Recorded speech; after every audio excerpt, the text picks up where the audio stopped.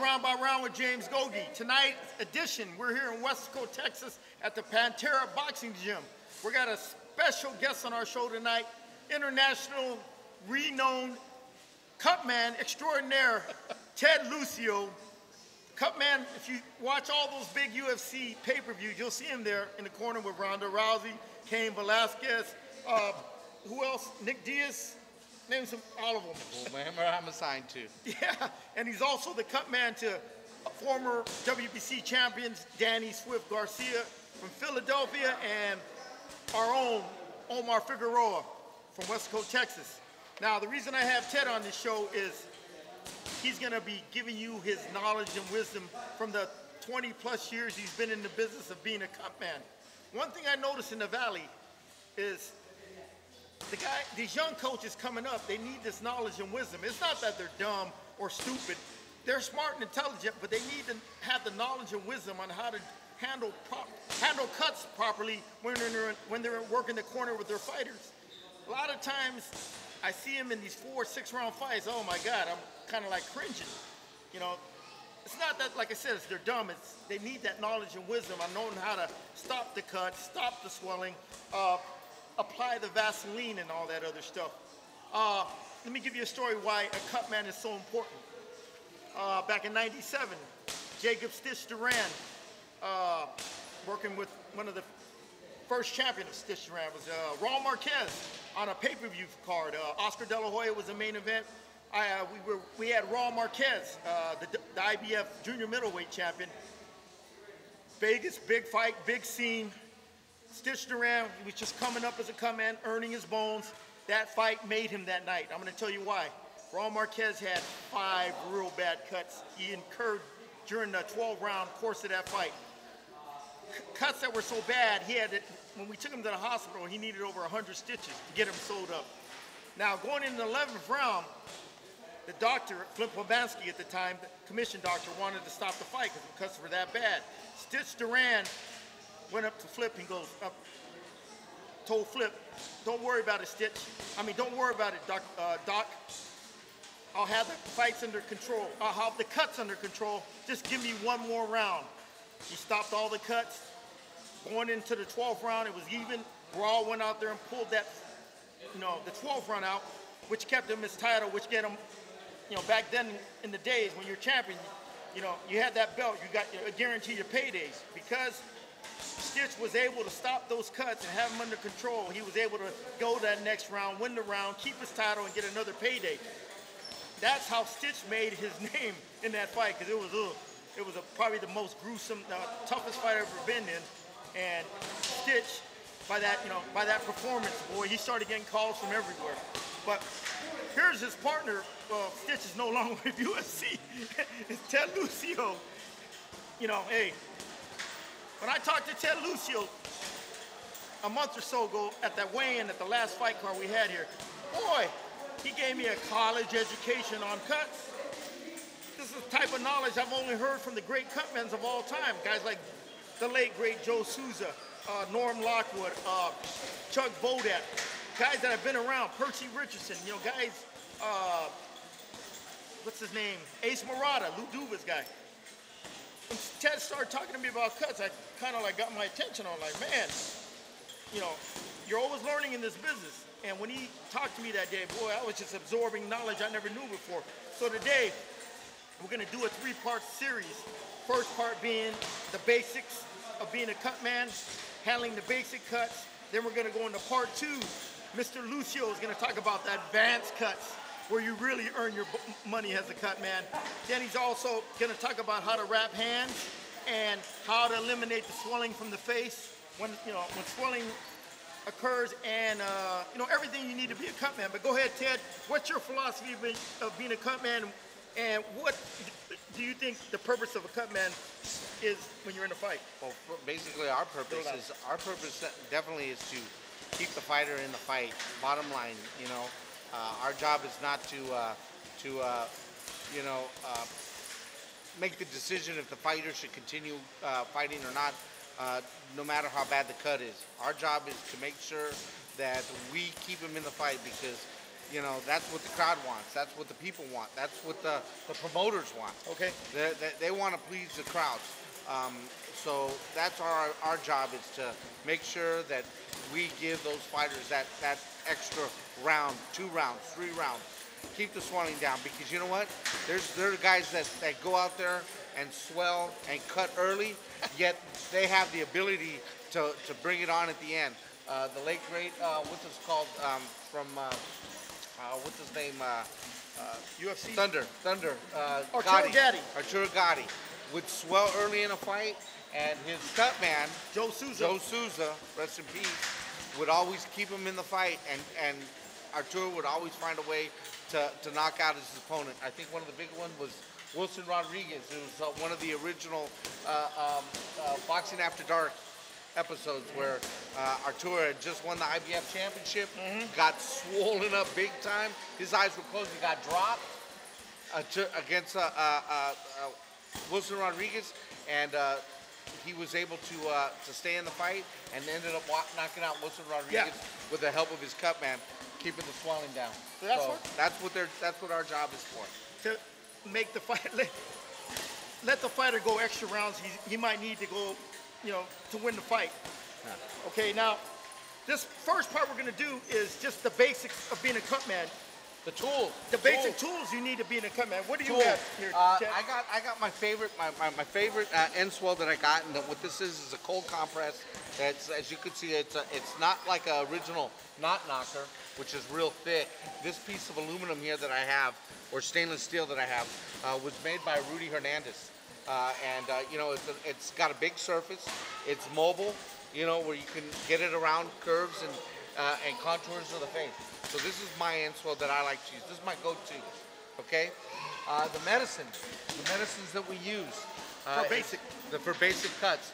One of the approved medicines by every athletic commission worldwide is going to be known as adrenaline, 1/1000, the mixture, also known as epinephrine. Okay, adrenaline. This is one of the approved medicines that you can use. Okay.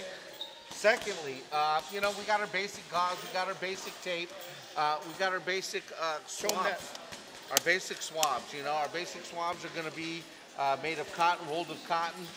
We got long ones for long cuts. I got some big heavy set ones here. These are good for up the nose. When a fighter is bleeding through the nose, you stick it up, you apply that pressure, try and get that nosebleed to stop. Okay. Okay. Vaseline, we already know about Vaseline. Vaseline is used for 2 different things. Vaseline is applied to the face to keep that leather boxing glove from sticking, cutting, and causing big contusions. Okay, but I like to use it also as a filler if a cut happens to occur. 2 ways you can use it. You can use it at room temperature. It gets real slimy and stuff like that. You can apply it all over the face, over the ears, and so forth. Make a nice face mask of Vaseline. I like to work it into the eyebrows. Eyebrows, you know, some guys got some hairy eyebrows. Let's take a look at our local champion here, JP Peral. He's got some good heavy eyebrows there. What I like to do sometimes is when I apply the Vaseline, I'll work it backwards into the eyebrow. So that way it gets into the eyebrow, and because sometimes you can just surface it. You want to work it back into the eyebrow, like so, deep. That way there's a good mixture of Vaseline throughout the eyebrow. Work it around the corners of the eyes. Sometimes guys will give you their lips, put it on their ears, around their neck. Shoulders, a lot of guys like to put it on the shoulders for that same situation. They want those punches to slide off the shoulders. I personally don't like Vaseline throughout the whole body. That's me. Because what happens is Vaseline will clog pores. You can't breathe. And then your body can't breathe. You can overheat. If a guy's ashy on the legs, or you want him to break a sweat, don't put Vaseline on his legs. The legs generate a lot of heat, and they try and sweat. If you clog them pores, yeah, I guarantee you a fighter's going to feel it by the end of the night that he's legs will go up. He's overheating in there. So avoid Vaseline. Get yourself some of that stuff that they use, Sweet Sweat, or Abilene.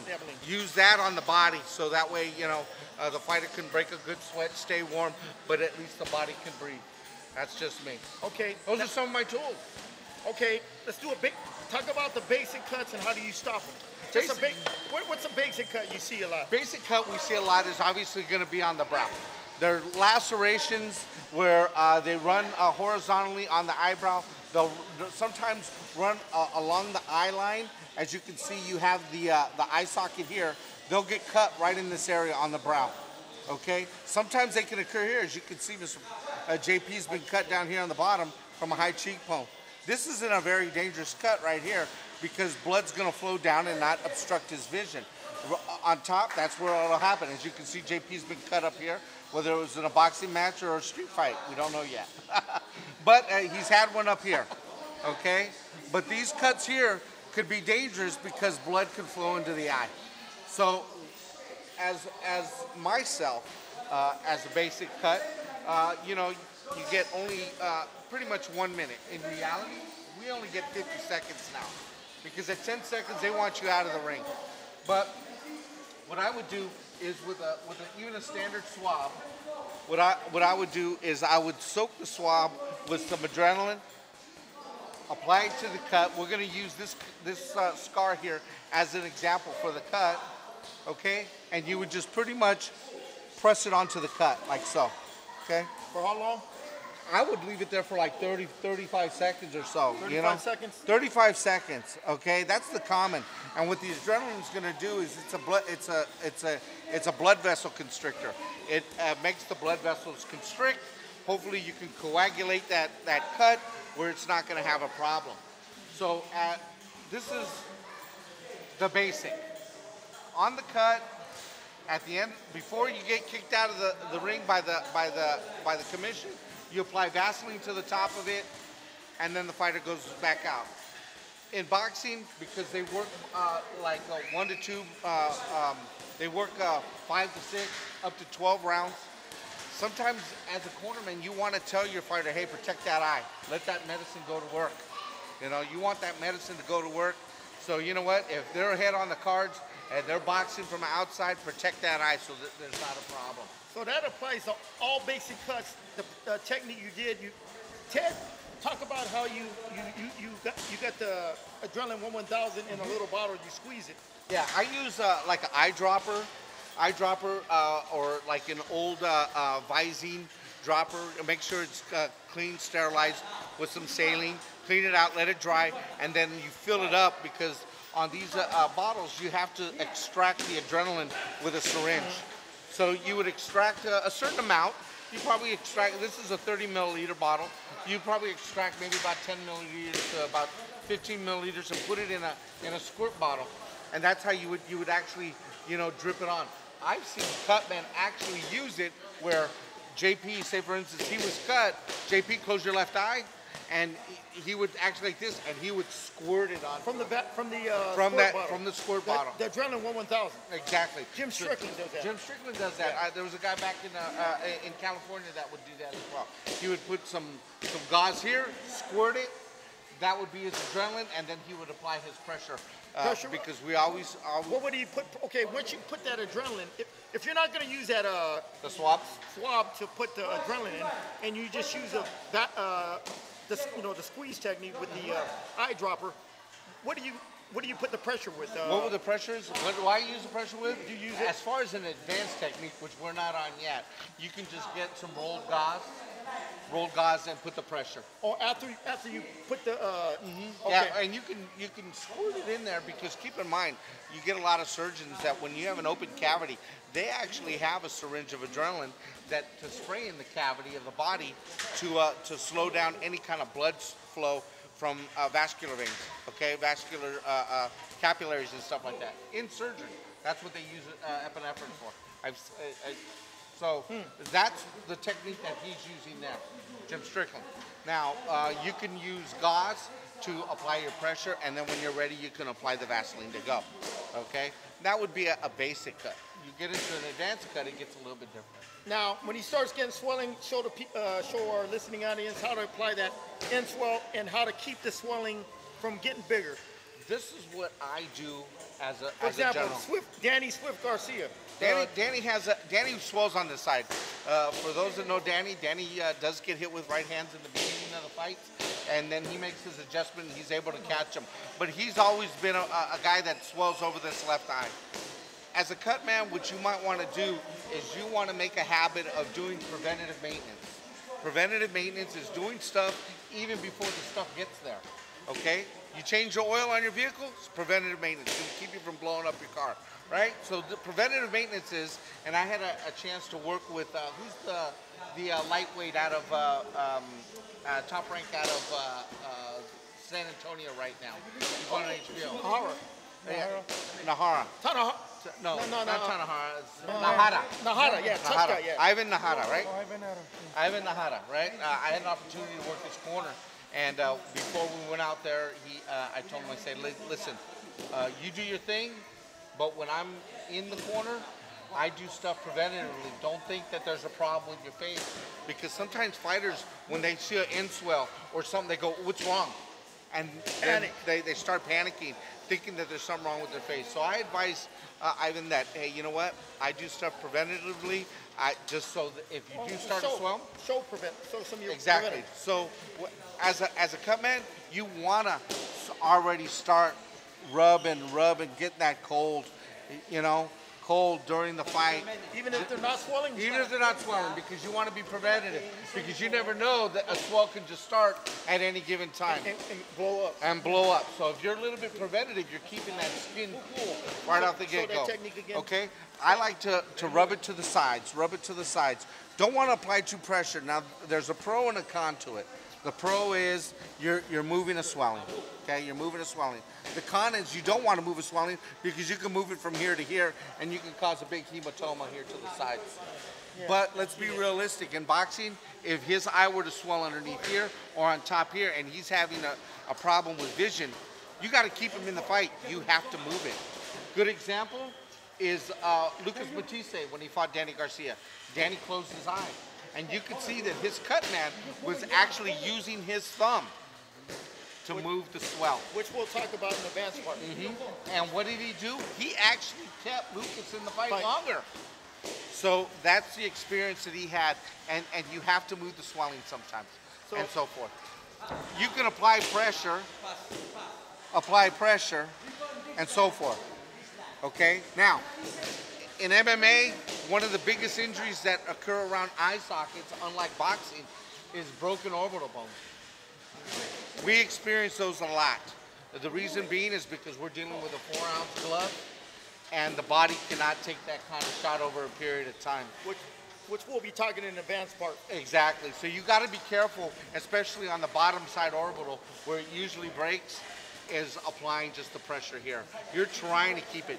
You cannot rub that. You're going to irritate the fighter. The fighter's going to literally, if he doesn't punch you, you lucked out, because that's how painful it is. I had a female fighter in the UFC. As soon as I put the swell here, you could see it, she cringed. I have no idea how she fought those 3 rounds with a broken orbital bone, but she did it. She had a big set of balls, I'll tell you that much. But you got to be careful. You can apply. You can motion out. Use this as a cooler, too, you know? It's cold enough. Bring your fighter back to life around the head, you know? Around the head, but around the eyes, you can roll it back and forth. So, to end, that was part 1, okay? Excellent wisdom and knowledge he's gained through the years. Great knowledge he could pass down to you guys that are learning how to be cut man. So we're gonna end this part and we're gonna go into part 2 next. Thank you. All right.